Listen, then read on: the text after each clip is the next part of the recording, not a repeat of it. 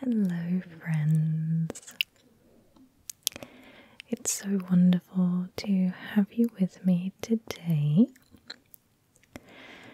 This video, we are going to be taking a look at the history and life of Queen Matilda, or Matilda of Flanders. Now, you'll remember me talking about this particular Matilda because there was a lot of Matildas back in this century. But this Matilda in particular was the wife of William I, or William the Conqueror, which we spoke about in our Kings and Queens series. And if you've missed that video, I'll make sure to have it pop up here, and I'll also include it in the description. Now, more often than not, the Queens of England are very often overlooked. A lot of emphasis is on the king, and there weren't a lot of female rulers during this century, but the queens of England, the spouses of the king, were, again, more often than not, very important part to ruling the kingdom and keeping peace. They participated frequently in politics, made decisions, and even, in Matilda's case, completely was in charge of a country whilst her husband was busy. So I want to explore the Queens of England because they are always left out, and their history is sometimes as fascinating as their male counterparts. So, Matilda of Flanders. And again, I've put together this little information PDF with all different facts that are very easy to digest. There's nothing too complicated to understand in this. And I will make this available to download for your own personal use, or if you're a teacher or, an educational person that would like to show this to a student body, or I don't know, something like that, then I'll make it available so you can do that. Alright, so what do we know about Matilda? So she was born as Matilda of Flanders. This is a picture here. Now, we don't really know when she was born, but historians think that it's around 1031. An exact date isn't really known. I suppose back in those days, birth deaths weren't as commonly registered as meticulously as what they are now, especially if you were a female being born into royalty. Your brothers were more important than you, so you were just born, and then that was it. Your birth date wasn't very significant or worth writing down. She died in November, the 2nd of November, 1083. And her official title was the Queen of England and Duchess of Normandy. She was regent of Normandy during William's absences from the duchy when he was conquering England.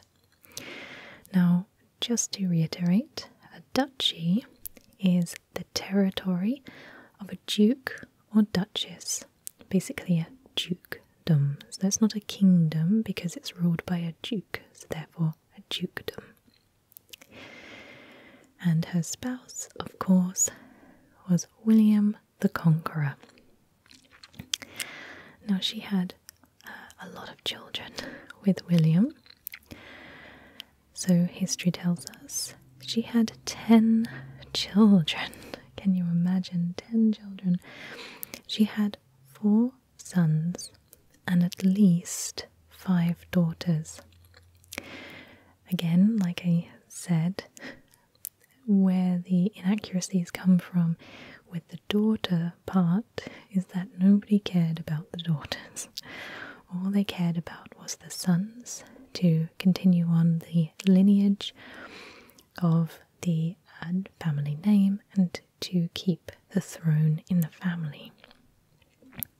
And this is what happened. 2 of her sons, William II and Henry I, went on to become kings. And we will be looking at those 2 in more detail as well. Alright, so who was Matilda?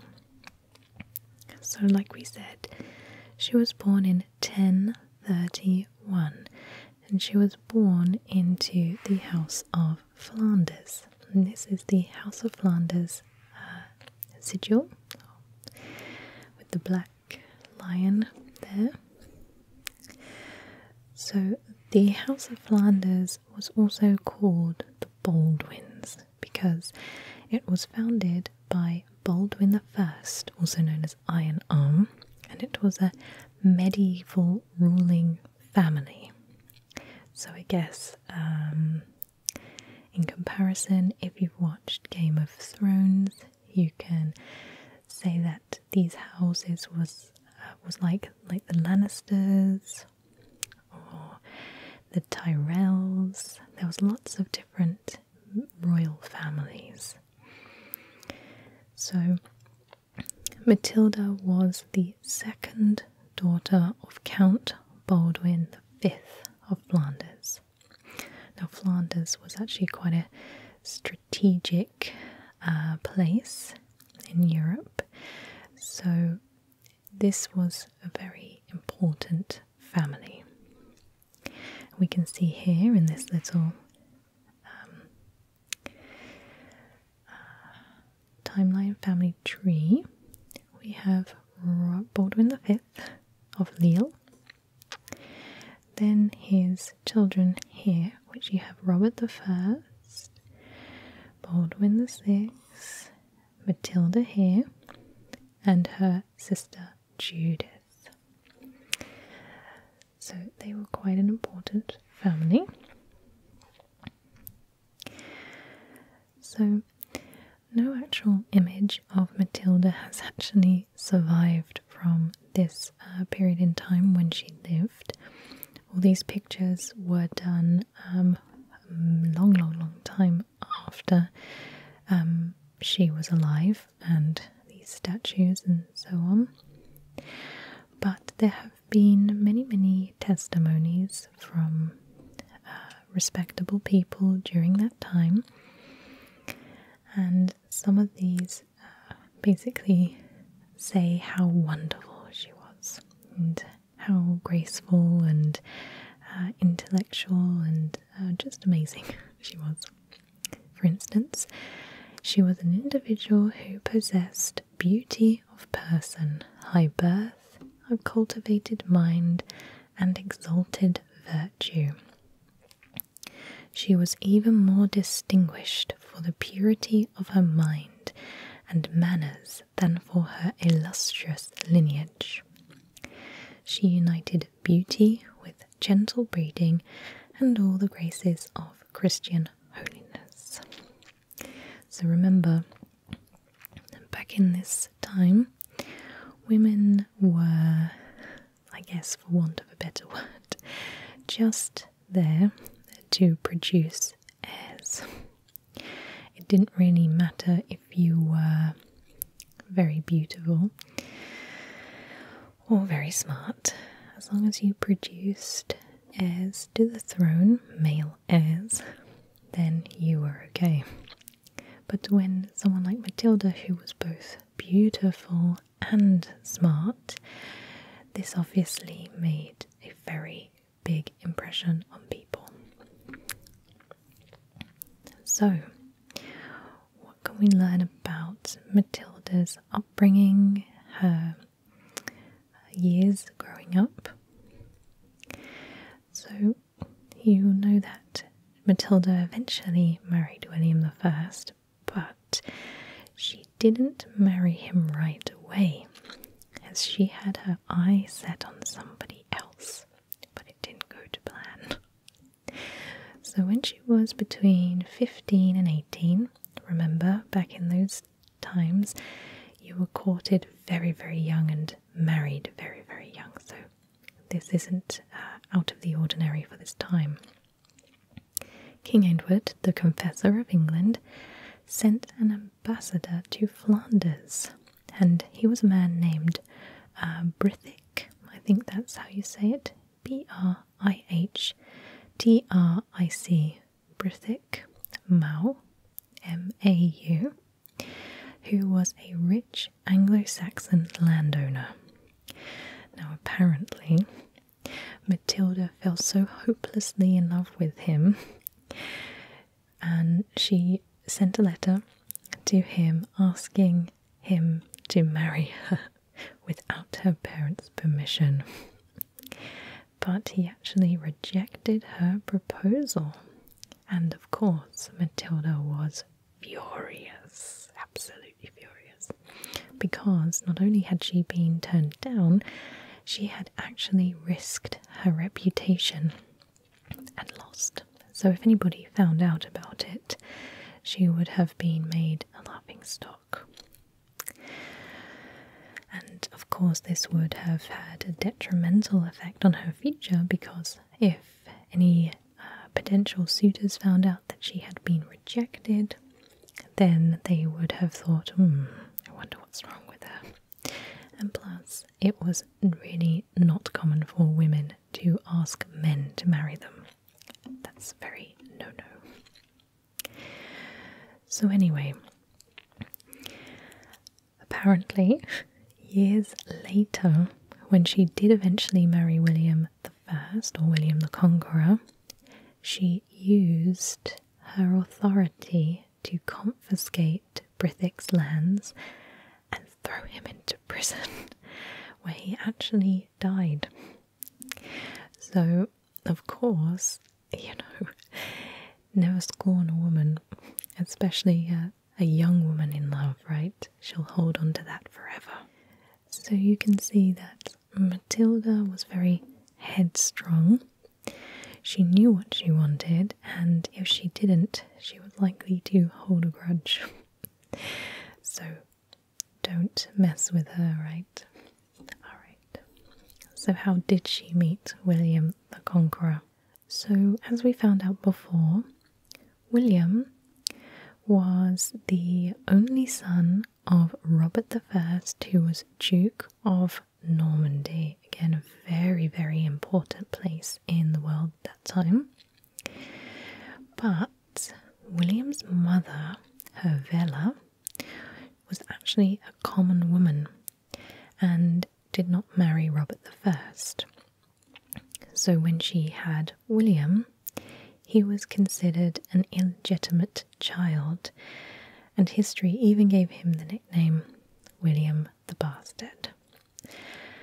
So he's got three different names: William the Bastard, William the Conqueror, and then William the First.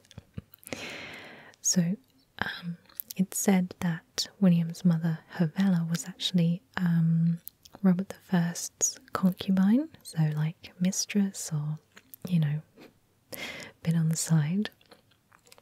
And Robert I's wife didn't actually have any offspring of her own, so William was literally the only child left. So Robert said that William was his heir, and therefore William became official, like royalty. However, Matilda was so much more of a higher birth than William because of this. And hierarchically, in hierarchy, it made them not a good match. So he was, it was almost impossible to try and woo her necessarily because, you know, there was no chance for him. But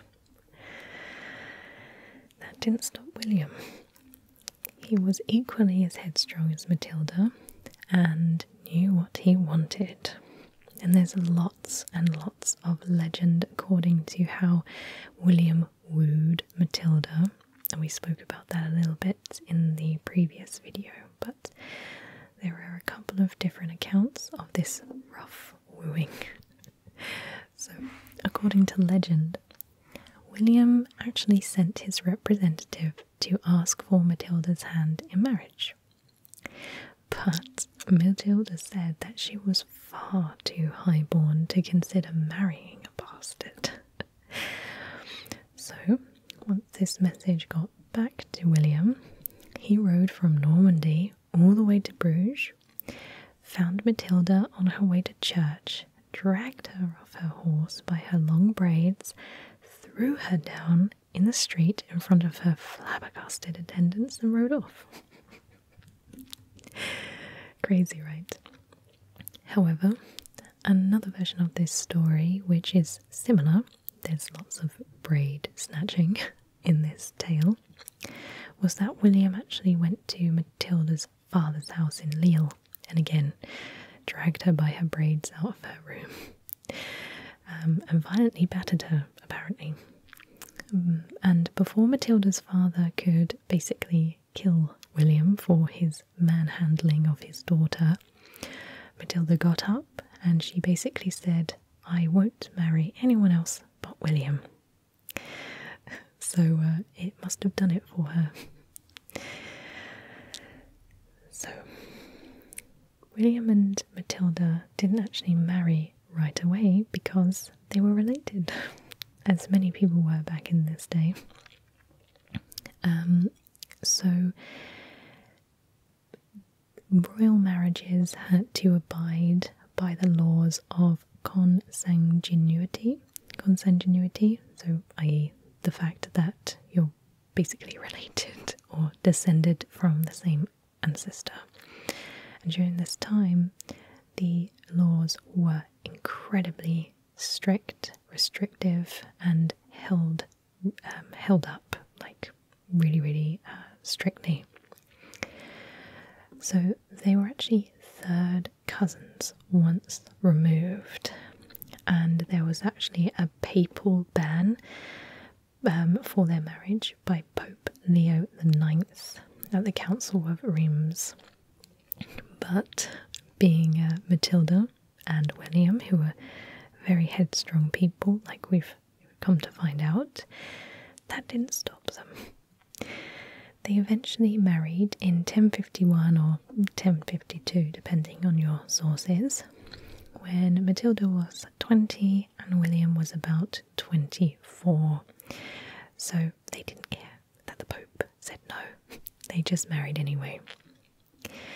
So after many, many long years, because the marriage was considered not legal in the eyes of God and the law, they were eventually awarded a papal dispensation in 1059 by Pope Nicholas II. So their marriage would be officially legal in the eyes of the law and in the eyes of God. But they had to found 2 churches as penance, which I suppose in the grand scheme of things wasn't so bad. And I believe those churches are actually standing today. I should have fact-checked that. I should have got the names for you, but anyway, they had to do penance and build 2 churches. Okay, so that's the brief background of Matilda, how she met William. But really what we want to know is, what influence did she have over politics, over her king? Did she do anything that was, important or of note? And yes, she was very, very important and had a lot of political influence. So you'll be pleased to know that unlike most royal couples in all of history, William and Matilda were very, very loyal to each other, and they trusted each other implicitly, and they supported each other's causes. So, for example, as early as 1053, Matilda would often preside with William over his live courts and witness his charters. So that was really important. Basically, she was a fly on the wall, but the fact that she was even allowed to be present at such important political events gave her the knowledge that she needed in the future, which we'll come on to a little bit later. And because she was so intelligent, she would absorb this information and basically not use it to her advantage, but to the overall advantage of the kingdom and Normandy where she ruled, her and her husband ruled. So again, this comes into handy when William was often away on campaigns and he needed somebody who he could trust 100% to maintain control and carry out daily governing of Normandy, where he was ruler. And of course, this was left to Matilda because she was the only one that he trusted. So another example is when William was preparing to invade England in 1066, the Battle of Hastings. Matilda actually built him a ship, like the #1 ship that headed up the whole fleet, and that ship was called the Mora, as seen in the Bayeux tapestry here.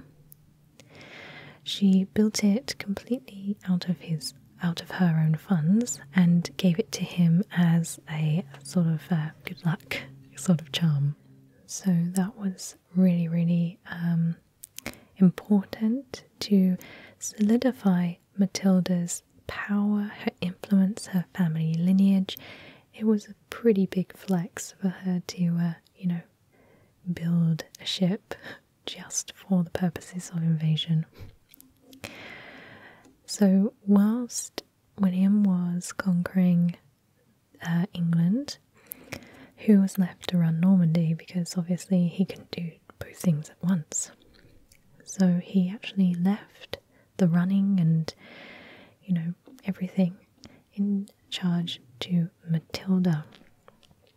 And during this whole time, Matilda successfully guided Normandy through this whole period in the name of her 14-year-old son, because obviously she couldn't be the ruler on paper.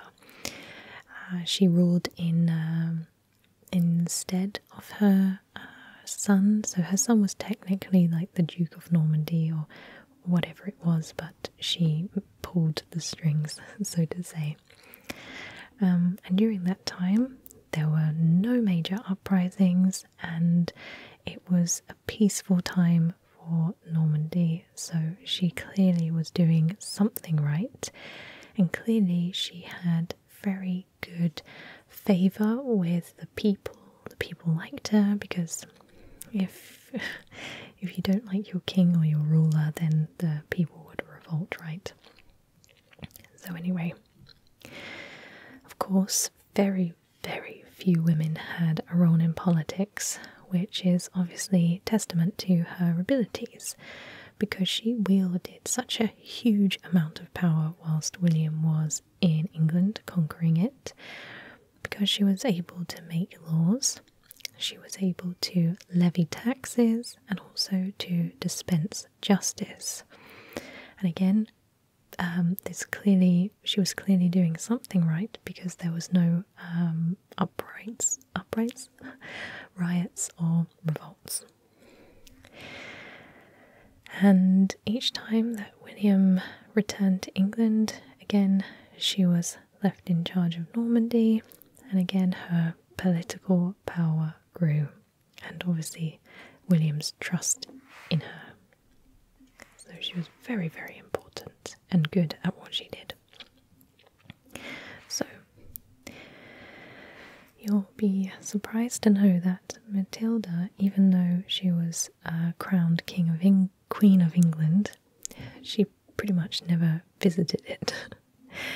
So William was crowned King of England on Christmas Day in 1066, but Matilda couldn't be crowned with her husband at the same time because she was heavily pregnant with her youngest daughter Adela, who was born in January 1067. But eventually she was crowned queen on the 11th of May 1068 in Westminster during the Feast of Pentecost, and this ceremony was presided over by the Archbishop of York.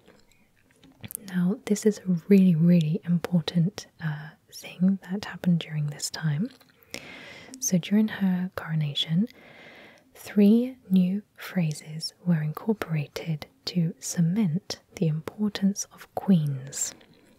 So number 1 stated that they were divinely placed by God. Number 2, shared in royal power. And number 3, blessed by her people, by her power and virtue. So this was massively important for females in power, queens, because basically up until this point they had just been receptacles for heirs. But now they were given much more power, much more political standing in the eyes of the law and of God, because obviously all of these ceremonies had a very religious background to them, a religious standing. So even though she was crowned queen, Matilda spent most of her time in Normandy, naturally, because her husband was so busy making changes to England, and he was too busy to rule Normandy. And she was very, very focused in keeping the established peace in Normandy, whilst his attention was elsewhere. And actually only one of her children were born in England. Henry was born in Yorkshire when Matilda accompanied her husband in the harrying of the north, which was basically a number of campaigns which William waged in England in the winter of 1069 to 1070 to subjugate the northern part of England. So the north has always been very, I wouldn't say hostile, but there's a lot of historical fact of Game of Thrones. They're always trying to corral the north or bring the north under the south's rule, and this was very true back in these times. Alright, so even though Matilda was very peaceful, she did make a little bit of a mistake here. So the little bit of history with this family feud, which I think Matilda made worse but then rectified it later on. So you remember me saying that Matilda and William had a son called Robert. So in 1077, Robert instigated his first insurrection against his father, basically a rebellion, and it was because of a prank which was played on him by his younger brothers William, Rufus and Henry, and they basically just dumped a full chamber pot, basically a toilet, over his head. Now, Robert, obviously being completely annoyed at this, was even further infuriated when his dad, obviously King William, refused to punish his brothers. So what does Robert do?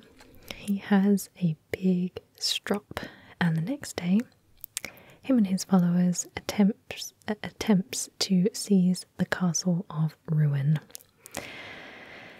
Now, this wasn't just a little, I guess, like battle. It was a fully fledged siege, but it failed.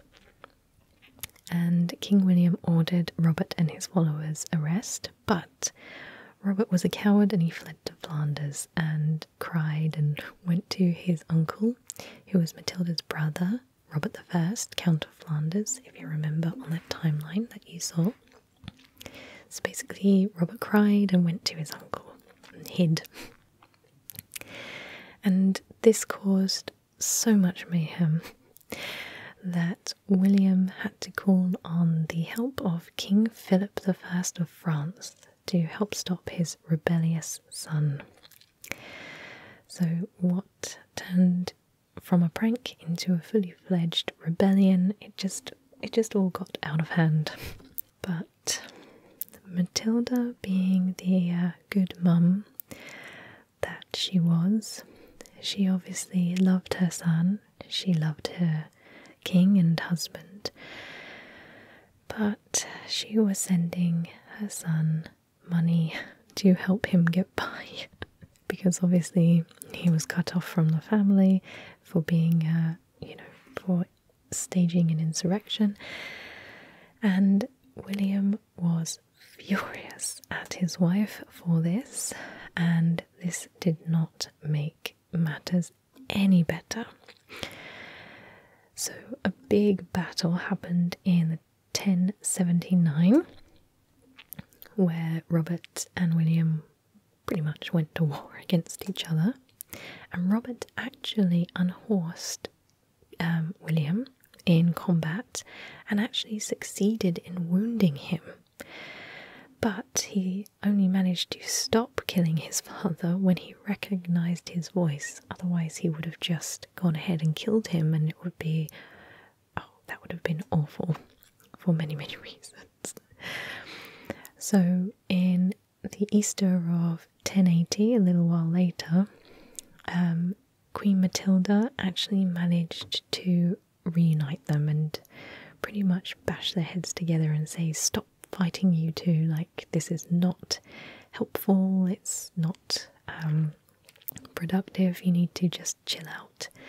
And they actually made peace because of Matilda, and she actually helped to get both sides to agree to a truce, which actually lasted until she died in 1083.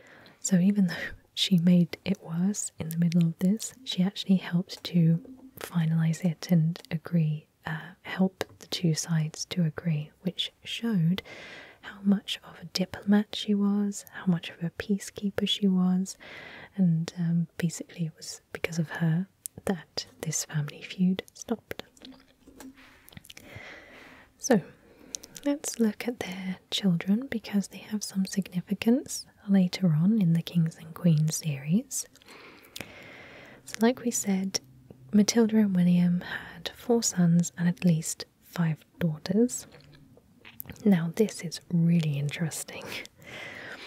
William was believed to have been faithful to Matilda for the entire marriage, and he never produced a child outside of their marriage. Now that is absolutely unheard of in any royal marriage, and I think it's just amazing to hear that he was so faithful and so loyal to Matilda. And I actually researched a little gossip story, which I didn't include in here, but I'll tell you it now. Apparently, William had the chance to be unfaithful to his wife with 2, I think they were prostitutes or something along those lines. But he got cold feet and he called the whole thing off. And he hoped that nobody would find out, but Matilda did. And you know how fierce she was when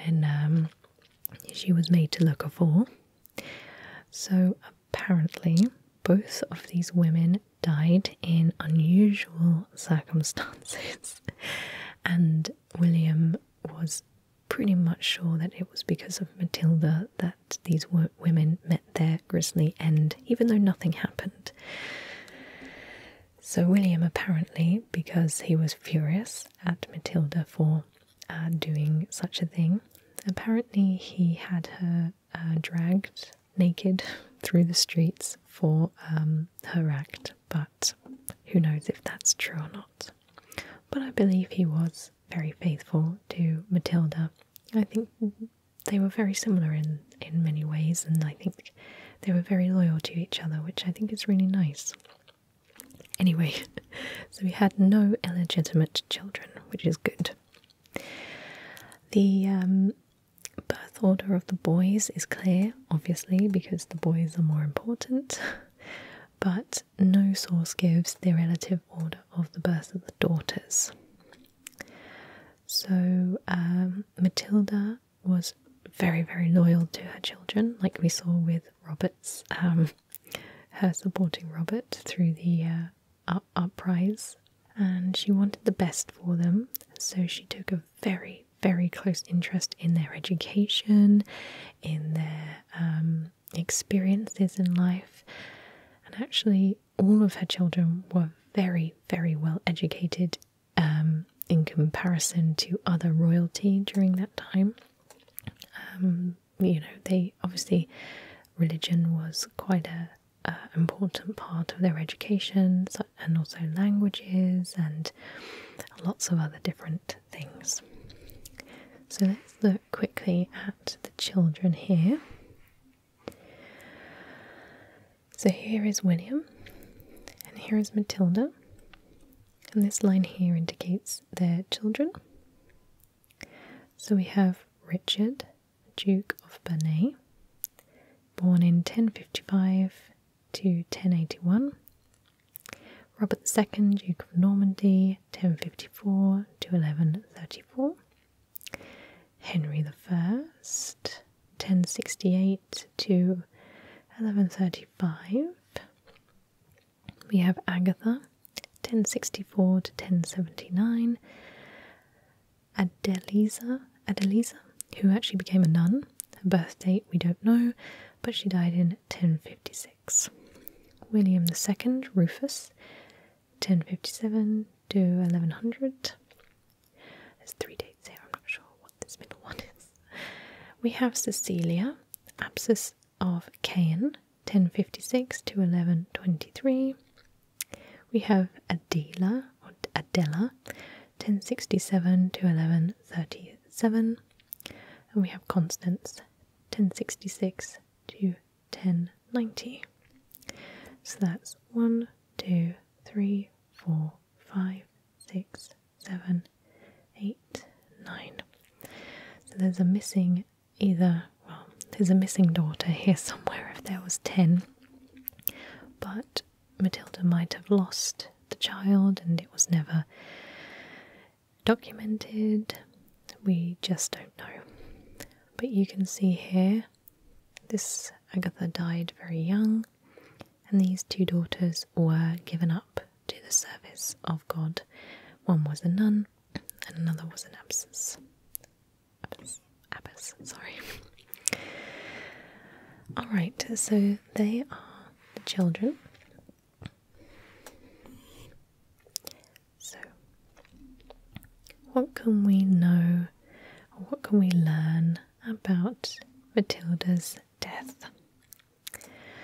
So, in the summer of 1083, Matilda fell ill, and she actually died in November in 1083 in Normandy, where she had spent most of her life.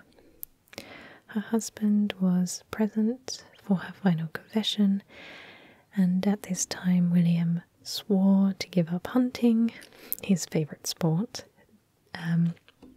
to express his grief for her death. And actually he died only about 4 years later in 1087. So, contrary to the common belief that she was buried at St. Stephen's, which is also called l'Abbaye aux Hommes. I'm sorry if I'm pronouncing that wrong, in Caen, Normandy, where William was eventually buried. She's actually entombed at Caen at l'Abbaye aux Dames, which is the community of Saint Trinité. And of particular interest is this 11th century slab, which is a sleek black ledger stone decorated with her epitaph, which marks her grave at the rear of the church. So in contrast, the grave marker for William's tomb was replaced as recently as the beginning of the 19th century. And unfortunately, over time, as many of these things happen, Matilda's tomb was desecrated, and, people just are so disrespectful to these things. But it was her original coffin was actually destroyed, but some well-thinking people placed her remains back into like a sealed box and reburied her under this black slab. I wonder why people do that. I don't understand why people desecrate people's final resting places. So disrespectful. Alright, so that is the end. That is the life of Queen Matilda of Flanders. And I hope you'll agree with me that she was a very interesting character, and it's such a shame that there wasn't any more information on her, like, specific things that she did for Normandy, specific things that she did for England. It's all kind of course, focused on William the Conqueror. But I bet if we ever did go back in time and meet Matilda, I think she would have been very close to modern day kind of mindset.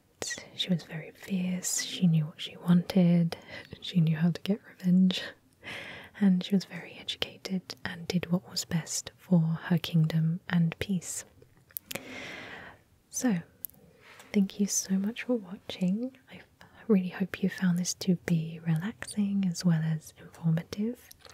Again, I'll try to make this available to download should you want to use it for your own personal use. But thank you so much for listening, and I hope you have a wonderful day. Take care.